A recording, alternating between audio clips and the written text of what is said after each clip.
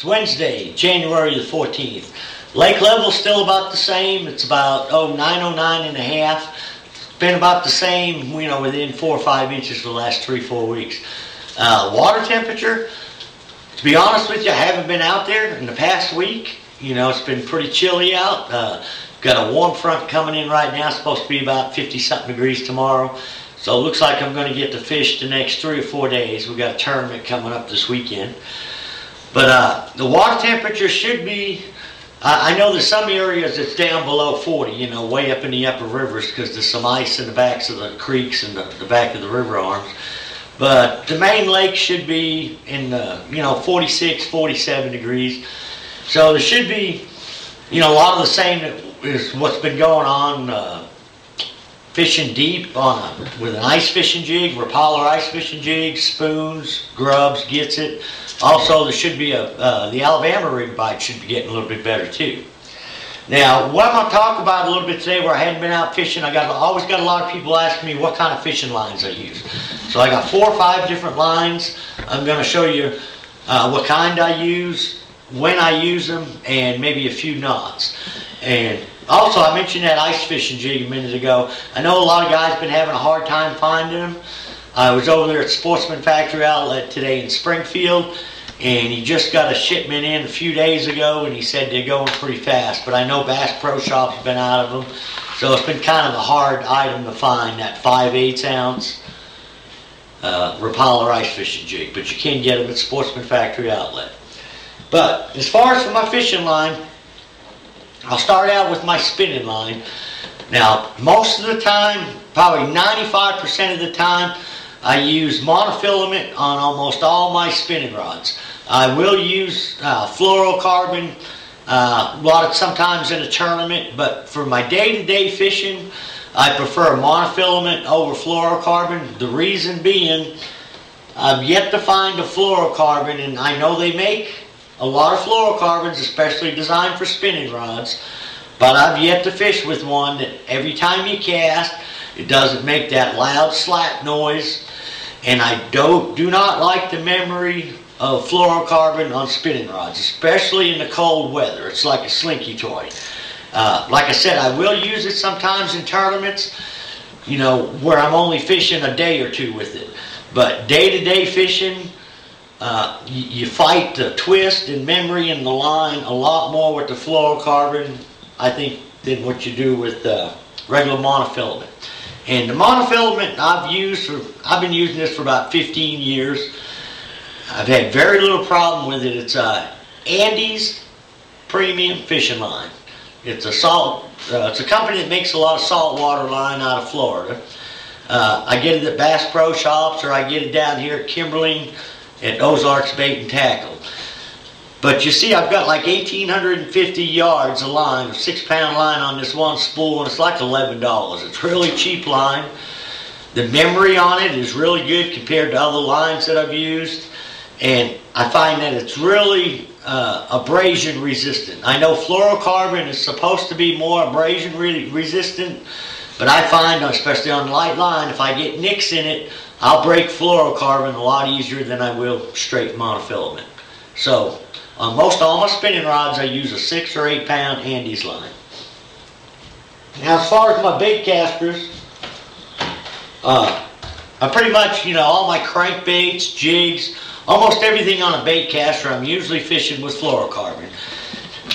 The only time you don't want to fish with fluorocarbon is if you're throwing a topwater bait, because fluorocarbon line sinks, and throwing a topwater bait, you don't want a line that absorbs water. So then I go back to the Andes, and I'll go, get 12 to 15 pound Andes for my topwater or buzzbait. But most everything else I use fluorocarbon line. And my number one choice of fluorocarbon is, and now I'm not sponsored by any of these companies, so this is just from my years of experience and what I've had good luck with.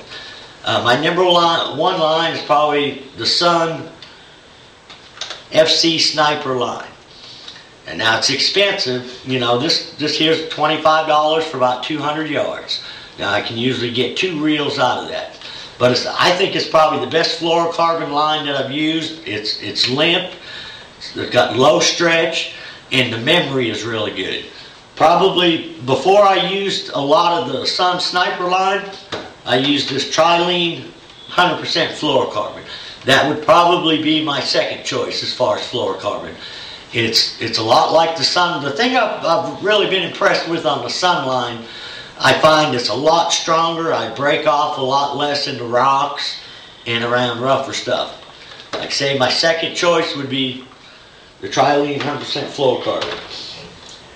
And I do use some Bass Pro XPS fluorocarbon. Now they've got a new one out that I haven't used yet. A lot of the Bass Pro line, or the XPS line, is a little bit smaller diameter, so you can get by with a little bit heavier line. But like I say, my number one line is the Sun on the fluorocarbon. As far as on the braided line, and about the only situations I use braid on is if I'm fishing a frog or Alabama rig. Around here we don't have much grass, so if I was, flipping pads or grass or throwing a topwater frog or punching, I would be using braid. But around here we don't have that too many of those situations. But on my braid, I really like this Strand Sonic braid. Now what it's got on it, it says it's got a glide coat technology, and what that is it's real smooth going through the eyes. Unlike most braid, it's real rough when you reel it in. It's got a special coating on the line that helps to come through the guides, and it seems to be a lot smoother overall. Now Lew's has come out with a new braid as well, and I just got some of their braid. I haven't tried it yet, but it has a coating on it just like the Strand Sonic braid does. So I'm going to be trying it these next few days on my Alabama rig and see what I think of it. Now a lot of the knots I tie on my spinning gear, I actually looked online to get the right name and terminology of it, and I couldn't find it exactly the way I tie this. But I've been tying this knot for over 20 years, and it's basically an improved clinch knot. I just slide the line through the eye of the bait once, put the line in my left hand, tag line over the other side of my finger, and I wrap around about 5 times. Now I've got a loop there where my finger is. I take the tag line back through there, grab it with my thumb, wet the knot. I got the main line in my left hand, the bait in my right, and the knot will just slide right up. And when you get the knot right, you'll feel it pop, or you'll hear it pop in place. And usually every time I tie a bait, I'll usually pop it once or twice, because if you went over your line when you're tying, you can actually burn it and get yourself a weak spot. So that's why I always pop it. Now I use that, like I say, on all my light line gear. Now if I've got something I'm fishing a little bit heavier, something that's dragging in the rocks quite a little bit, I'll tie a little bit different. It's the same knot, but I just run it through the bait twice.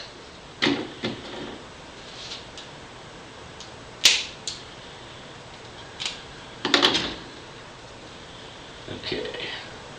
Now this would be real similar to how you would tie a Palomar knot. Slide it through once, come back through the other way again. I'm going to tie it just like I did that other line on the spinning rod. But this time I'm just going to go 3 times.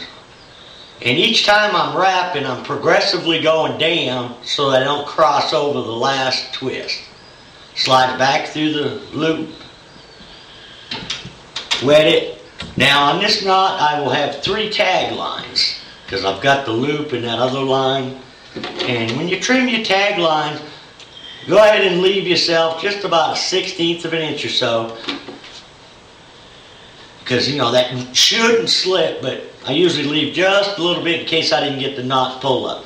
Now what that's done, it's got the line going through the eye of the bait twice, so I feel like when it's going through rocks, especially on a jig, it's getting a lot of abrasion there. Having it going through there twice gives me a little bit extra security that I'm not going to break the line. And I usually use this knot on like 12 pound and up.